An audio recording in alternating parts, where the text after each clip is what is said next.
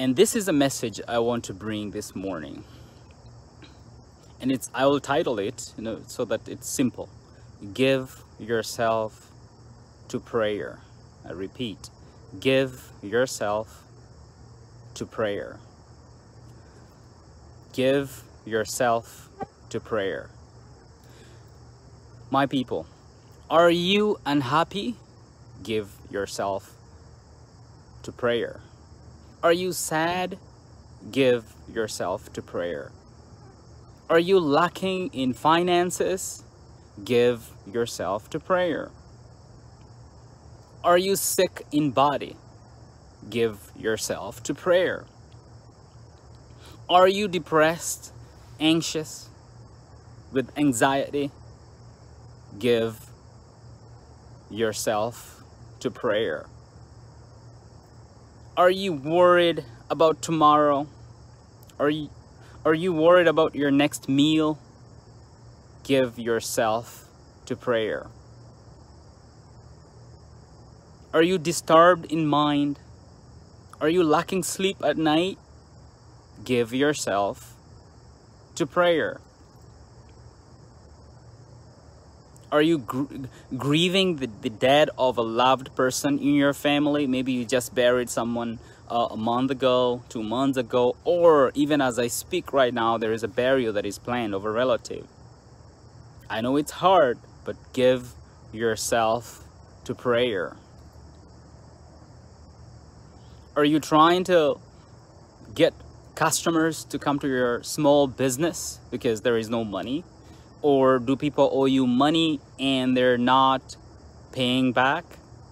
Someone owes you money and they're not paying it back. Give yourself to prayer. Are you lacking in anything? Are you fearful about tomorrow? Are you fearful about the state of the world today? Give yourself to prayer.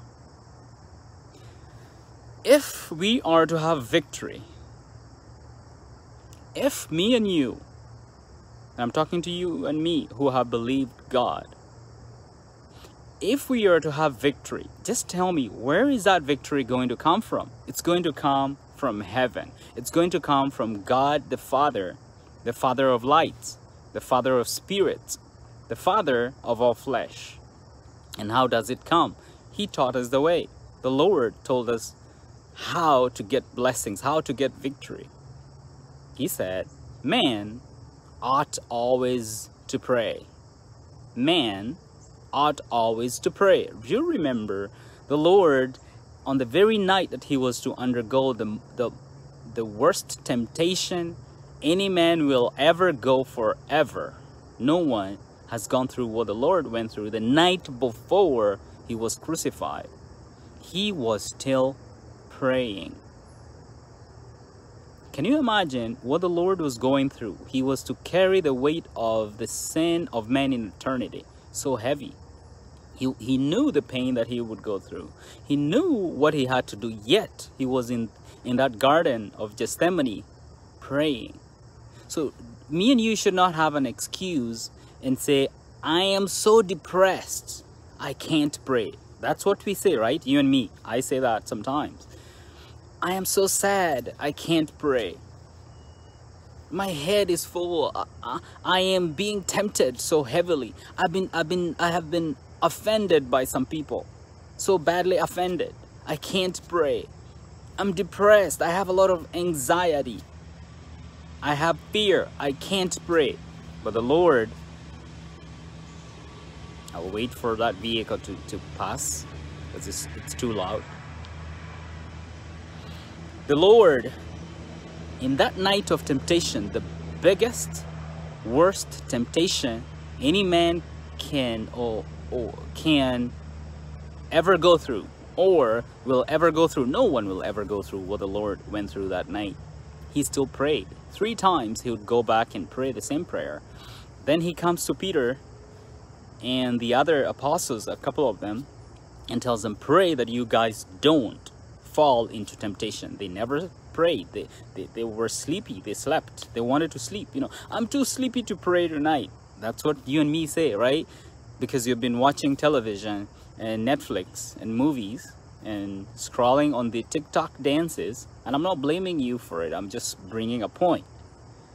We waste a lot of time, 3, 4, 5 hours scrolling on the internet, and then you realize it's my time to go to bed, and you're so sleepy, and you just go and say, "Our Father who is art in heaven, hallowed be thy name,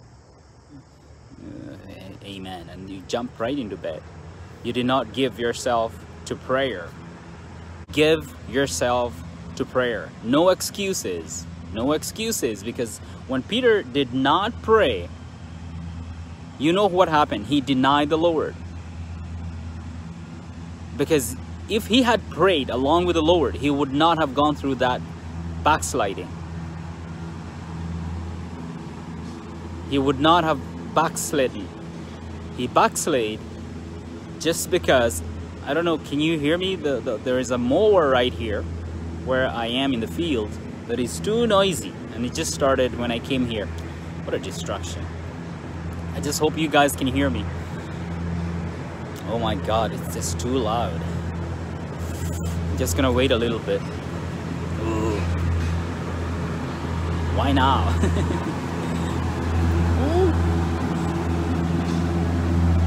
But be glad that they haven't mowed me yet, so I'm still intact. Yeah, so I hope it's not too loud, but it will be loud, so just try and hear me. Let me come closer to the microphone.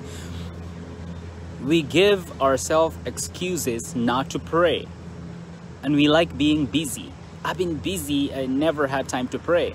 But the Lord told the disciples that they needed to pray so they don't fall into temptation. The most important night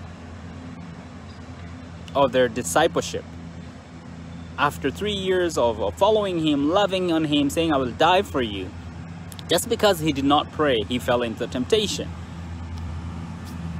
Come on, you mosquito. So I'm here just to tell people again, it's a simple message. Give yourself to prayer. Are you happy? Are you happy about something? Did you finish your education? You're happy. Give yourself to prayer. Are you excited about something? Oh, let me wait again for this thing to pass.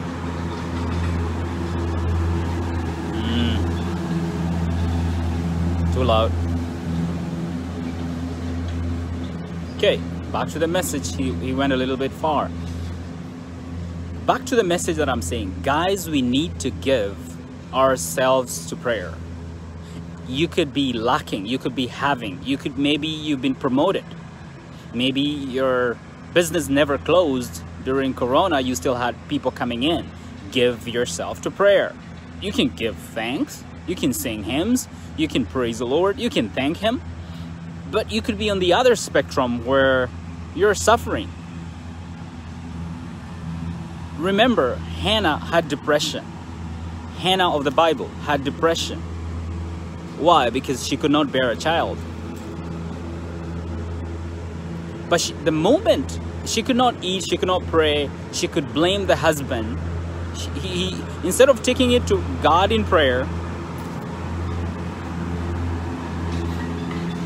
2 more seconds, and mosquitoes are eating me. But it's alright, they can have a little bit of my blood.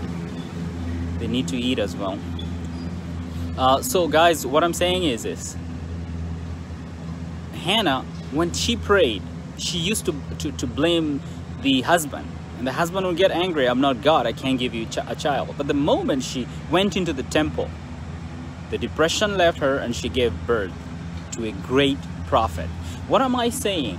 Until we discover that our victory is in prayer, we will continue to blame this, blame that, blame this. You lent a friend some money. She has not paid you back. Or he has not paid you back. And all you do, one last time for this mower. Not too bad this time. All you do is complain. This guy can't give me money. This guy, and maybe that guy is also trapped. But if you took it to the Lord is going to enable that guy to pay you back. your money. Do you get the point? Like, you should pray for everything, which also means that we are trusting God for everything, even our daily bread. Jesus taught us to tell the Father to give us our daily bread. Our daily bread is what we eat every day, and the drink, the amount of water and the amount of nutrition that we need. No one thinks, because you went to work, you bought some food, you don't think that is from God. So praying about everything is the key. My point, give yourself to prayer on all circumstances. You could be on the happy spectrum. You could be on the satisfied spectrum. Some people are just satisfied because everything is going as it should, right? Nothing has gone wrong to you. Things are good. You've been blessed with a huge blessing. You got a child. You got the visa you were waiting for. You got something. God has blessed you. You're on the happy spectrum. Give yourself to prayer. That is thanksgiving. As well, pray for the people who are on the other side of the spectrum, who are not as happy as you are. So you ought always to pray.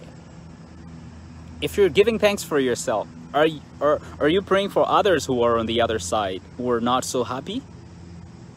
So guys, I just came to say, to reiterate, and to call you brothers and you sister, you guys out there, pray, pray, pray.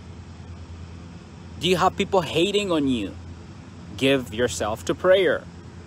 Do you have people not liking you and you're not getting the validation that you should get? You're not getting the recognition that you should get? Give yourself to prayer. I mean, anything that disturbs your heart. Maybe you want to be recognized, which is okay, at your workplace for some efforts you're doing. But people are not recognizing, and that's demoralizing you. It is. We all need to be told you're doing good. Like you should tell me, hey, Lawrence, you're doing good preaching. Why? To encourage me to continue preaching. At your workplace, if you don't get from your boss that good appraisal, how does it feel? Or you get a negative appraisal. You need to get a good appraisal so that you can feel good, encouraged. Encourage your children, encourage your wife. Good things, validate them. Because the opposite seems like it comes from the enemy. Who discourages people? Who is always not giving people compliments, telling them how bad they are? It's Satan. So validating people around you and not being negative is of God, because God is good. Be strong and courageous. That's what God told Joshua. He did not tell him fear and pray so that I can help you. He said, no, have faith. That's faith. Faith is positive. So I guess I just went into another subject. I'm just bringing up the point that there is always something you could pray about. Maybe it's your family. You could be good, but your brothers and sisters are not doing well. And even though you're blessed, Satan can use even your own family to bring you down. Prayer is so important. You could be blessed, but all your blessing, maybe you're a prayerful person. God is hedging around you like Job. But maybe he's not hedging your brother because he's not a prayerful person. Satan can use that brother to destroy the very blessing that you have. He can bring a sickness in your family to make you poor. You were rich yesterday, but tomorrow Satan can use anyone. Maybe a sickness, maybe just any stupid thing you can name, and your blessing can go like that. So you need a hedge, not just around you, but around your mother, around your parents, around your brothers and their wives and their children. Because it comes back to you somehow. Right? Even your church. Do you pray for your church? Your pastor, your preacher. I come online here every day to just encourage someone, pull someone to the kingdom of God. Have you ever thought and said, oh, I know that preacher, Lawrence. I'm going to pray for Lawrence tonight. God help him fill him more so he has more to give. I'm calling you to pray for me, but I'm just saying there are a lot of things that we need to pray about. And I think this explains why Jesus said men ought always to pray, because there are a lot of issues which are interconnected that we need to pray about. No man is an island, man. Now let's talk about this season we're going through since 2020. Even the very faithful Christians, you, me, who pray, who are seeking the Lord, you can't be happy when the world is not happy. You get my point? We need to pray for the world. We need to pray for government, because the governments affect us, because they could make a stupid decision that affects the very, very faith that we carry. So if you think you're an island, it's just me and just all your circle of prayer is just our Father who is art in heaven, which is the beginning. The Lord taught us how to begin. If that's all you do, you're going to realize that everything is interconnected, including the whole world. Dropping down from that, let's say if this is a pyramid, the world is on top. Then the government, then your local government, then your workplace, then your boss, then your family. I mean, everything is so interconnected. You need to pray. We need to broaden our prayer, not just a little circle, because somehow everything will come and affect us at some point. And at least you can say on that day, at the feet of Jesus, Lord, I prayed. You may not have seen your prayers doing any different in the world, but you prayed. Your prayers may, even on your family, may help maybe a 20%, because you could have stubborn guys who don't like Jesus. The more is back here, needs to go. I need to preach. So at least on that day we can tell the Lord, I prayed. Your prayers may just help your family 50%. At least it's not 100% unprotected. You know what I mean? Because the Lord can't force these guys, including brothers and sisters, to get born again. I've been there before. I've preached to my own brothers and sisters, and they just never liked the Lord. And I couldn't understand why don't they like Jesus, who gave his life for us. He died for me. He bled the blood. He held the pain for me. Who would not like that person? Who would not like a person who not only he healed people, he healed the blind, he raised the dead, he did those miraculous things, he fed them. But after feeding, after healing, after delivering them of demons that were inside of them, he goes ahead and now gives himself. Like anyone who rejects such a man, you wonder what else they're looking for. No one cares about you in this world. No one would give. Politicians would not give their life for you. They just talk.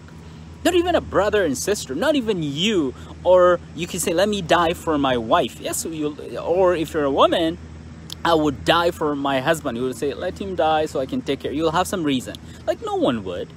So, and this is called love, because Jesus said, the greatest love is someone who lays down his life.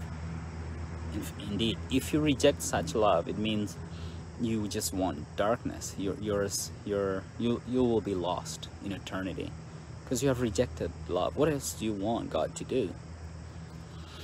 I don't know. I guess the Spirit of God just led me there, just to say, it is not always that our prayers bring 100% result. If you pray for the world, you may likely not see the prayer, because the world is not going to be suddenly saved and love the Lord and become utopia. This is paradise on earth. It won't. But does it mean you shouldn't pray? That's not what Jesus said. Man ought always to pray. So I'm just calling you lukewarm. That is lukewarm. You think you have a lot of trouble. The world is an unhappy place right now. I have to wear this mask, and you're just discouraged. You don't see the need to pray. What am I going to do? What can I change? I am that voice in the wilderness God has sent to tell you, Give yourself to prayer. Give yourself to prayer. It does not matter whether you're satisfied or not. Somehow the world is interconnected. You need to pray. Because Satan can use anyone. On Adam, he used his own wife.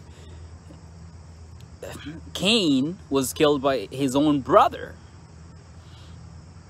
Do you think if he was praying, it's just a relative example, he was praying for his brother every day, do you think maybe he could not have died before his time?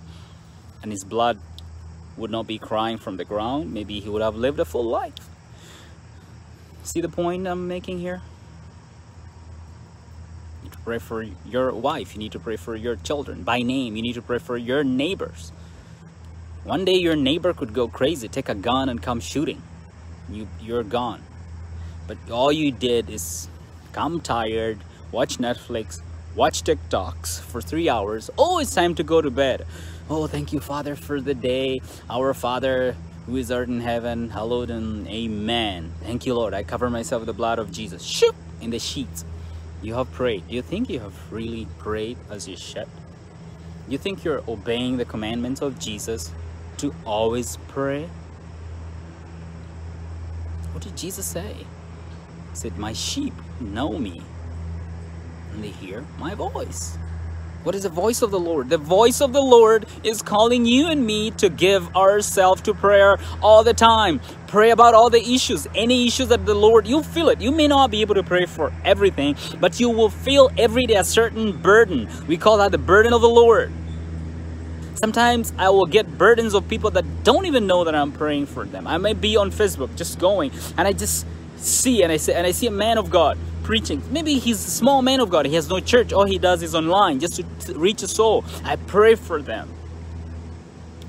You know, sometimes you scroll Facebook and you see someone say, my mother is sick, pray. And then people quickly go to comment section. Quick recovery. Next video. Is that prayer? I don't know. I guess all I want to say, because the Lord died, the victory is already given. Jesus conquered the world. It doesn't look like it, but he did. It's just for us to go get that victory. We don't fight to win. We don't fight for victory. We fight from victory because it's already there. But then how do you fight? What do you say a good fight of faith? Is it fighting physically? It's just in prayer, man. You know what I mean? Like, it's just prayer. Christianity, following Jesus and prayer is inseparable.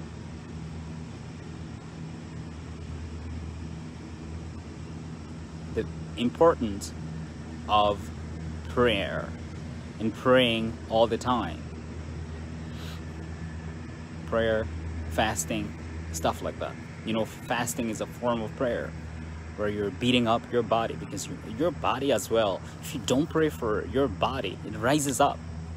I've walked with the Lord for a long time, and I know sometimes when my body came and said, I'm in charge, and I kept the Lord aside. You think Paul, when he writes, beat up your body, mortify, beat it up. When the body rises up, oh, I need this, you have to say, come on down, my spirit rise up. I'm a man of the spirit, of the heart. I walk in the spirit. Because if you don't pray, your body will take control. You'll find out that the flesh, even the very, very flesh, which is just dust, it's just dust anyway. And this dust is very dangerous, because sometimes the very dust condemns the soul. So once you realize the soul is the most important thing, it's not this dust, because this dust will go back to dust. Mortify the dust. It rises up strongly, man, strongly. When Jesus told Peter, pray that you do not fall in temptation, that's when the flesh of Peter, John, and James rose completely. Said, sleep, sleep, and your master is being stricken by Satan. Because, you know, it was written, strike the shepherd and scatter the sheep. But instead of praying, they knew that prophecy. The Lord was telling them they should have been praying, but the flesh came and said, made their eyes heavy with sleep. Even sleep sometimes is just a distraction. I'm not saying don't sleep, don't misquote me, but sleep sometimes, you realize just when you want to pray, about to go to bed, that's when sleep is heaviest. I actually was thinking I was coming for 3 minutes video, but I guess the Spirit of God has just led me into all this just to prove a point. What is this man saying right here? Guys, wake up and pray. Give yourself to prayer. I keep repeating. I think I've said that like 30 times, but let it register. If you don't remember anything I said here, let these words reverberate. Let them ring in your head and say, at least this man said, give yourself to prayer. Give yourself to prayer. Wake up one morning, you don't feel like praying. Remember these words, give yourself to prayer. And when you start, even when you don't feel like, the Holy Ghost, one thing, He's faithful. Sometimes when you don't feel like it, I don't feel like praying at all, but you just drag yourself. You drag yourself and start. But the moment you're saying you're in a minute, the Spirit of God will give you more words, more power. You'll find out, oh my God, I did not feel like it. But end of it will say, I prayed effectively. How many of you can say this has happened to you? But you need to beat up your flesh. Your flesh is also a problem. Makusa kramahandere bosi arashandere hasaka yakoshe bahani kanta. Shenene mayandari zataraboski shanta momonte raboski tata. Oyange kaseri aboshanta rabohoze paya. Shikatori mayandaraboska. I'm sorry, it just came. Don't ask me to interpret and say don't speak in tongues because you're not interpreting. That's a cliche that goes in church, effectively making people not to pray in tongues. Paul said there is order, but then he said do not prohibit speaking in tongues. If it's a public and you're just alone on the microphone, you need to interpret, but people need to pray in tongues. It's powerful. That's why, Satan doesn't want people to do it. Anyhow, I'll just be ending it here. Give yourself to prayer.